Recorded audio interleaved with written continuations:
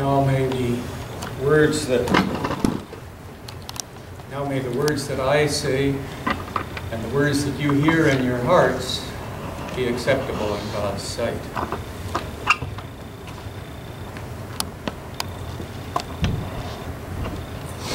Gord is much better at pushing this button than I am. So I apologize for some of the glitches on hymns and things.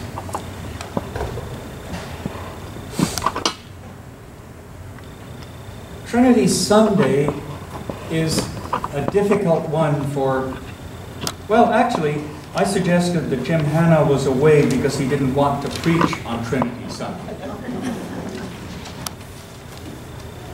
And it's partly because we have moved away in recent years from this imagery of God as Father. And we've moved away from the imagery of God as Almighty, the one who fixes everything and sets it all up for us. But Trinity Sunday is the one that comes after Pentecost, and it's been there for tradition for hundreds of years, the time in which we look at the Trinity as three persons. So this is the thing that so many other religions have real trouble with. Islam has Allah, one being. Judaism has Yahweh, one being. Christianity has three beings. God the Creator, God embodied in Jesus, and God as the Holy Spirit that lives in us. And other religions have trouble with this.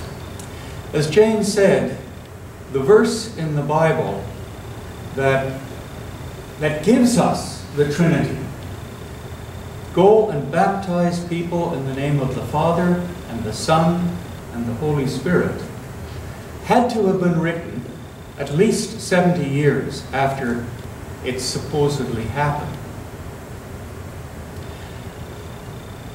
And, I mean, it's really questionable. Did Jesus really say that? In all of the Gospels, there is no other reference anywhere to a Trinity, to a three-part God. There is quite a bit of reference in the rest of the New Testament to people baptizing. Paul went and baptized. Philip baptized an Ethiopian in a ditch by the side of the road. But there's no record of Jesus ever baptizing anybody. So why would he go and say to his disciples, go and do what I have done. Go and do what I have commanded. Baptize in the name of the Father and the Son and the Holy Spirit. That formula has become almost universal. Many years ago, when I served on a church committee, we learned that one of the ecumenical breakthroughs was that all churches, all the members of the World Council of Churches, now accept that if someone is baptized in what they call the triune name, the three names of God, Father, Son, Spirit, that person is legitimately baptized. It doesn't matter whether it was done by sprinkling on a baby, by immersion as an adult. It doesn't matter whether it was done by somebody who's ordained as a priest, or one of you. If somebody says, I wish to be baptized, you can do it. And it's legitimate, as long as you do it with water and with the Father, the Son, and the Holy Spirit. And that's acceptable anywhere in the world. One of the books that I was looking up to find out about the Trinity said that it was an act of genius, because it says that God is not one entity somewhere way out there. It says that God is community. God does not happen by, I'll use the male pronoun, God does not happen by himself. God happens as all of us. Because we are fathers and mothers. We are sons and daughters. We have a spirit that moves us and motivates us. And that's how the Trinity gets expressed. You may also have noticed in the verse that Jane read that when they met Jesus on the hillside in Galilee, some of them worshipped him, and some of them didn't know how to worship him. And I guess one of the points that I'm saying, and one of the reasons that I chose that hymn, Jesus Loves Me, is because of that refrain, for the Bible tells me so. We assume that the Bible provides us with authority for everything that we do. The Bible doesn't tell us how to worship. Nowhere does it say that when you worship, you shall do it this way. We know some of the things that people did in worship. In the early church, yes, they gathered and they had the supper together. They baptized, lots of references to baptism. And they had preaching. There's one story that Paul preached so long, he talked right through the night. And a young man named Eutychus was sitting in a window listening to him, and he fell asleep and fell out onto the pavement outside. Hit his head, and Paul had to revive him.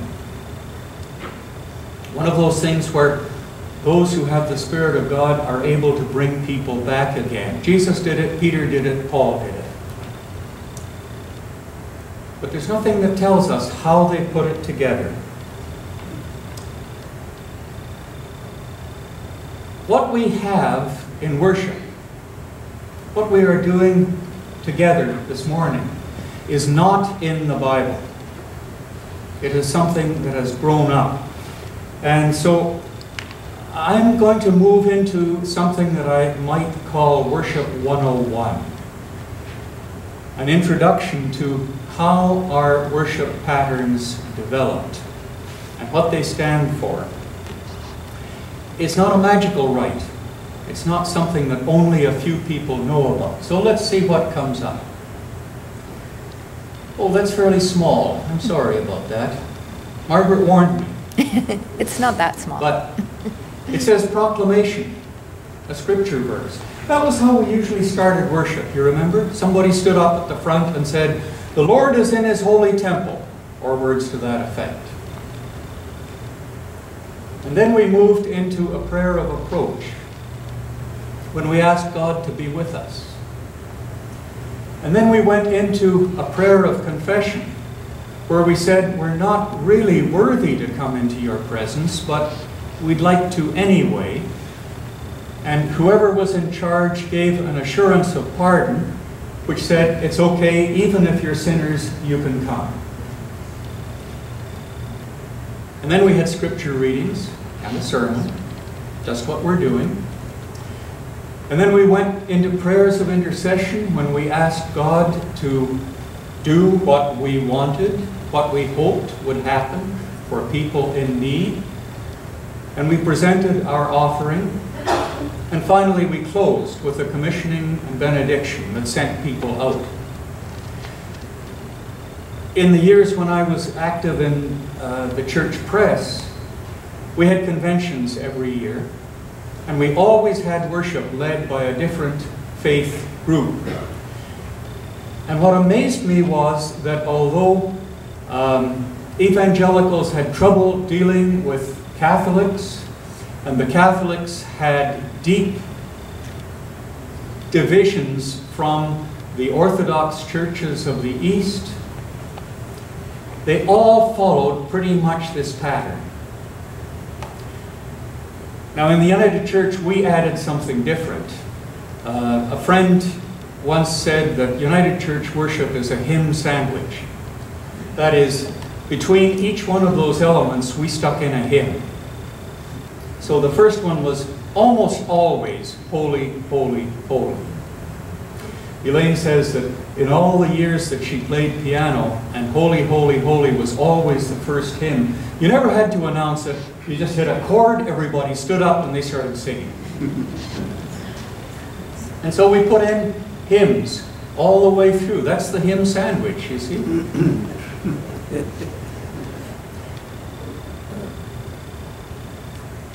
Where did that come from? As I say, it's not in the Bible. As I look at it, I think this comes from the traditions of going into not the holy place, but the place where the king was. The king, the monarch, the ruler, the person of absolute power. And so instead of scripture verses, you got a fanfare of trumpets, or somebody announcing, "All rise, the king is coming." And the people dutifully applauded and cheered and welcomed the king. And then if you wanted to actually speak to the king, you groveled. You came in looking down at your feet. You crawled in on the ground. You didn't look up. You weren't worthy of actually talking to the king. In some of the Middle Eastern places where the kings were all powerful, you kept your face down to the ground, because if you looked up before you were given permission, that terrible swift sword came down, and you were going to spend the rest of your life carrying your head around under your arm. Yes, Margaret, like Anne Boleyn. And then the king gave you permission to rise. The king gave you permission to be present. Now there probably was a time when the king laid out the rules of what was going to happen. These are my decisions. This is what I expect from you. And then perhaps you had a chance to plead your case. Could you make an exception to that rule? Could you let my sheep graze on the public land? Could you perhaps lay your hands on my sister and give her help again? Because people believed kings, monarchs, tyrants had that power. And sometimes you had to say to the king, if you will do this, I will do so and so. I will pay you.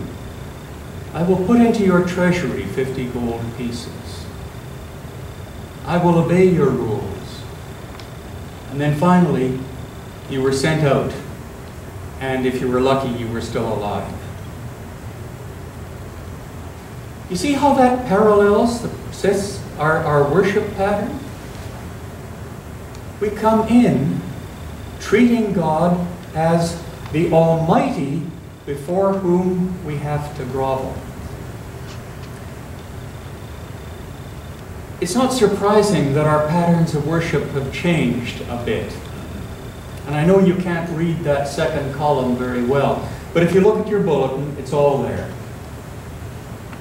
We come in, and instead of groveling, we build some community by gathering, talking about why we are here, and singing together. And singing is a really powerful element of that. And then we take a middle section where we listen for what God might be intending for us. And then finally, we respond to what we think God expects of us. And we go out. Of course, if you were in a Roman Catholic or a Lutheran church, we would put at the end of this, at every service, some form of the Last Supper.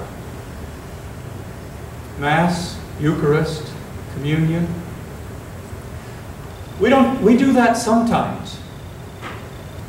What we do every time is that we have coffee, tea, and goodies at the end of the service.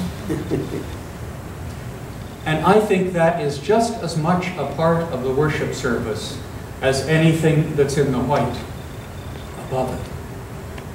I think it's an essential element of what we are doing. That's what we build.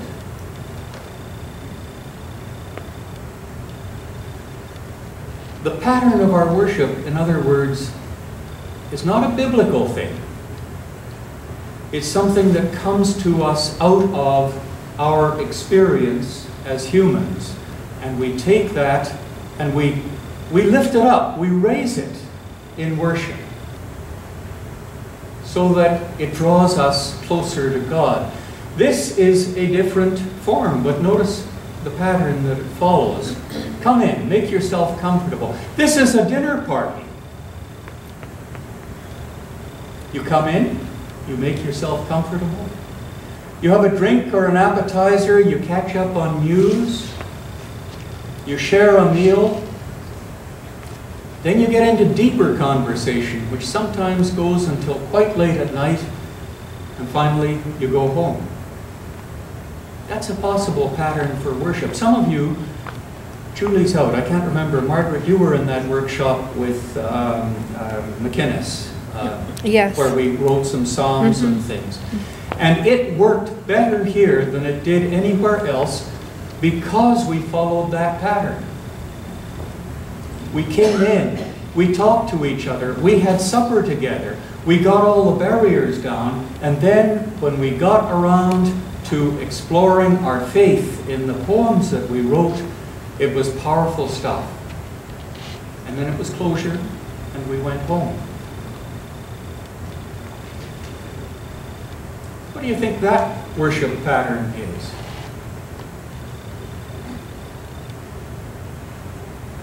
That's a yard sale. Arrive, work together, have conversations in small groups, and at the end of it, well, in a yard sale, you evaluate what you've accomplished by counting the money. In other kinds of things, for example, in retreats, we evaluate how well did this process work? What did we learn from it? And then we go home. Okay, here's another challenge. Arrive. Identify your goals for the day. Spend the next 3 hours trying to achieve them, and you celebrate when you do, and you lament when you don't. Actually, you curse when you don't, but that's okay. Then you gather for a meal or a drink together. You promise each other that you'll do better next time, and you go home. Any ideas? That comes out of a comment attributed to Bob Barton at his service here. He said, I think he said, I'd rather be on the golf course thinking about God than sitting in a worship service thinking about golf. That's a golf game.